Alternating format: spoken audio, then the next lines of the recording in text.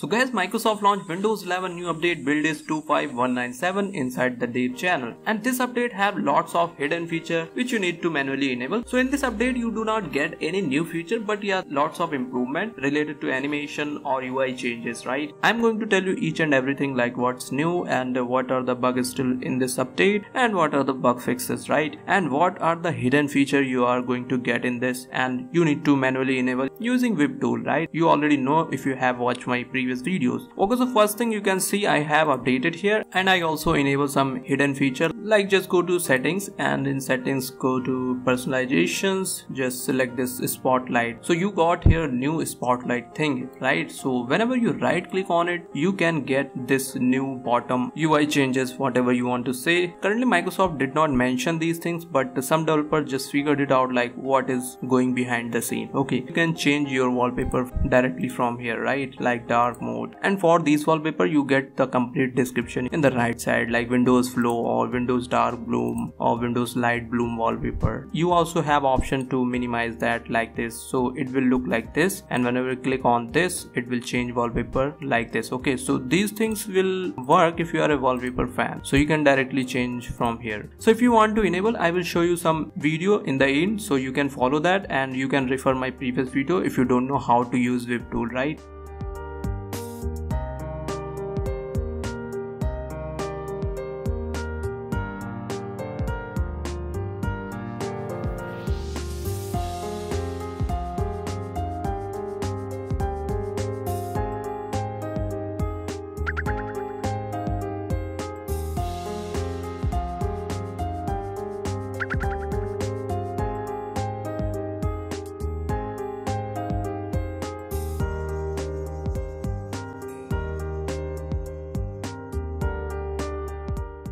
So another improvement related to your settings icons here. Whenever you click on it, it will animate. So whenever you click on them, you will feel like, yeah, this is more realistic. Another update related to your taskbar overflow. So this also improved here. In earlier, some people not getting it complete rounded corners. So it is improved now. So new thing is only for tablet optimized taskbar, right? You will feel more confident and comfortable using your touch devices, right? In collapse state, your taskbar exactly look like this, and in expandable mode it will look like this. So you can enable this setting by right click, go into taskbar setting, taskbar behaviors. Here you will see optimized taskbar for touch devices, right? So check this box. Whenever you are using touch devices, it will optimize your taskbar.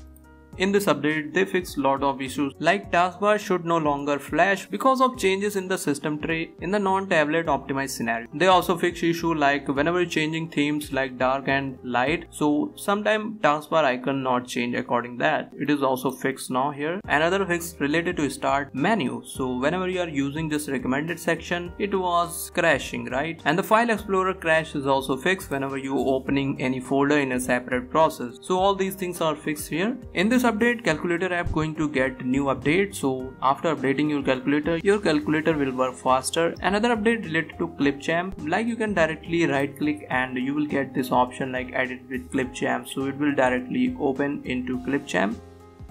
And related to file explorer, you don't need to go and enable this new tabs. By default it is available for everyone. So okay guys, thank you so much for watching this video.